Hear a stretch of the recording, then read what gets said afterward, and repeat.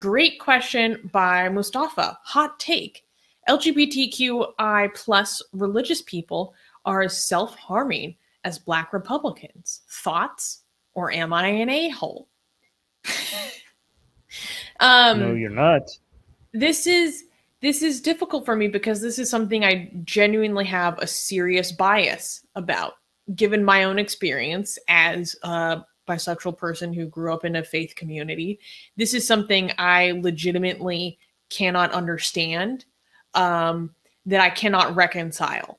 So the fact that there are LGBT religious people who have a sincerely held faith, and it's not like they participate in it for the familial or community aspects, which are social mandates that I understand.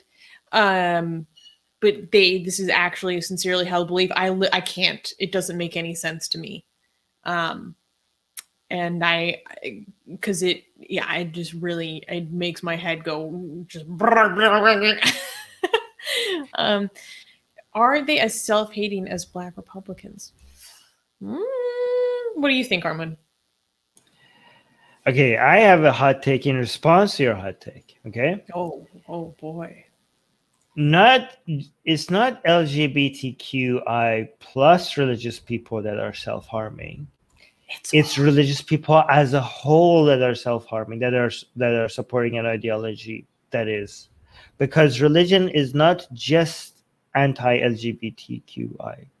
It is more against that than other people, but it's anti-people as a whole. Okay, so, and also it's not just Black Republicans that are self-harming.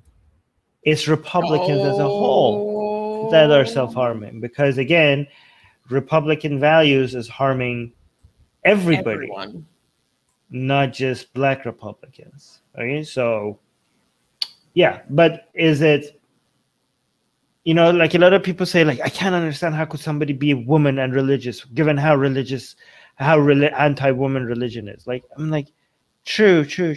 But I can't understand how could you be human and religious, given that religion is anti-human as well. I mean, I get it. It's more anti-woman and more anti-LGBTQ as well. But but this concept of you have to be against religion because it targets certain group of people, well, it targets everybody. So everybody has to be anti-religion and everybody has to be anti-Republican. Yeah.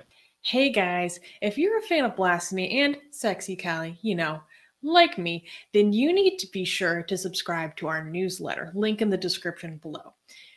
Because if you subscribe, we will send you a free copy of our Blasphemous Art ebook. And let me tell you, it is the tastiest blasphemy that you can find anywhere available today.